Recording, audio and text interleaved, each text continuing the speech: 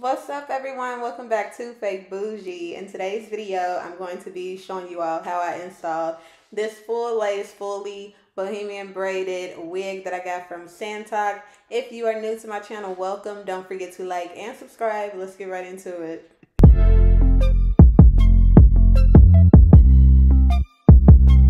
Alright, you all, so this is the packaging that it came in. I love the Sangtok bag. So this bag is for you to store the wig when you are not wearing it, and it is satin, so I absolutely love that. So these are some really cute eyelashes they sent me, and they also sent wig caps that are actually in my color, thankfully. Love, love, love it. So this is my first time seeing an elastic band like this, and I was super excited to use it. I hate having to tie them because I always get hair caught up in it when I tie it. So the fact that this is Velcro and it actually works, loved it. They also sent some hair jewels and accessories, and then they also sent a 3-sided edge brush. So you get the rat tail end, you get the brush part, and you get the comb side. And this is the wig that they sent to me. It is a 36-inch goddess boho box braid, full double lace, knotless square, braided lace wig. And the price that they have it at is $139. And it's, I believe, one size fits all because I wasn't able to get like size based on my head for the cap or anything. And it's one length. And it does look really good. It is all lace. It does have the combs, and it also has the elastic band, so you don't have to worry about any issues with that as far as it coming off. And it definitely has a comb in the back too. All of the braids look nice and uniform. The parts are all straight and even. I really love it. I thought it was really cute. The only thing that I will say is I wanted the curls in the hair to be a lot less loose to give that boho vibe, and these are just straight up like curly at the end. But I do like the lace. It looks like it'll blend really good. And I did go ahead and spray my tint spray onto the lace to match my skin tone, and I will have the brand and shade that I use listed in the description box below. So I went ahead and installed my wig cap just because I didn't want that to, take up time in the video. So I installed my wig cap, didn't do anything special to it. And then I, like I said, had previously sprayed the wig to match my skin tone. And this is me just trying to see how I'm going to get it to fit. The one thing that I had an issue with was trying to get it around my ear. Like, there's no way to cut it because the elastic band sits right there, like that's where it begins, where the ear is. And so I wasn't able to like cut it to make it fit me better. So I had to spend a good amount of time playing around with it, seeing how I was going to get it to lay before I added the glue. And y'all know how I am with my glue. I just dot, and then I use the rat tail end of a comb and just smooth it in around the edge of the wig cap, like a little bit on, a little bit off onto my skin. And I just do a couple layers of that depending on how long I want to wear it. So if it's just 1 or 2 days, 3 tops, I'll use 1 layer. If I want to wear it longer, like up to 4 layers will give you a good 1.5 to 2 weeks. So just keep that in mind when you're doing glue. And so once the glue semi-dried to where it became tacky, I went ahead and started placing the wig.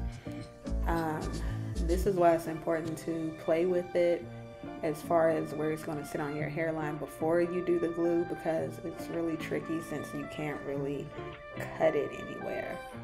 And I just want to add, I love how they did the baby hairs super long, and you can like customize it to your liking. Like if you like them shorter, you can cut them shorter. But I thought this was super cute. And so this is me just playing around with it, making sure that it lines up exactly how I want to. And then I couldn't use the comb to brush it in like I usually do, so I just held it down one side at a time until the glue was, good and on there. And then I used the elastic band that they sent me, and I love this band, y'all. I have definitely been using it even with other wig installs, absolutely love the band. And so once I let it dry and like really adhere to the glue and everything, after I would say I waited about 20 minutes, then I went ahead and started cutting off the lace. And this is a little tricky because, like I said, you cannot cut any part of the hairline where the braid is. So you really have to be careful. You don't have a lot of room for error, and you can't really customize the hairline like you could do with a normal frontal. So yeah, be super careful and be mindful of like what you're doing. Do not use scissors. You still need to do a razor, because even though they have the hairline pre-done, you still don't want it to look like a straight line in the lace, because it's going to make your lace detectable, which will make it look super wiggy, and we do not want that. And I'm not sure what kind of lace this is, but I love that it blends so well. Like, to me already it looks like scalp, and I feel like once you do like the baby hairs and stuff, that helps everything else blend in. So right here you can see I put it behind my ear, and I feel like that helped a lot, make it like look a lot more natural. And right now I'm just trying to like play with the baby hairs and figure out how I want them, like see what looks best on me, and also see how I can get them to make the wig look more natural too. So that's all I'm doing in this part. And baby hairs are really specific to the person. Like, everybody wears their baby hairs differently. Some like them long, some like them short, some like all the little swoops and swirls. I was just playing around with this, seeing you know how I wanted to do it, but I feel like this is the perfect size and amount for anybody to customize it how they want. And so this is the end result. Love the hair. I just wish the curls were a lot looser, but nevertheless loved it. Look at how natural it looks, y'all. Like, this is bomb. Like, it looks like my hair, and I owe that a lot to whatever type of lace they use and my tinting spray. But this is super cute. I think it'll look really great with like a scarf or something too. And I feel like you can do this in different hairstyles. You can do like half up, half down. You can do it off to one side, like however you would do any other, you know, like if you had real box braids in your hair.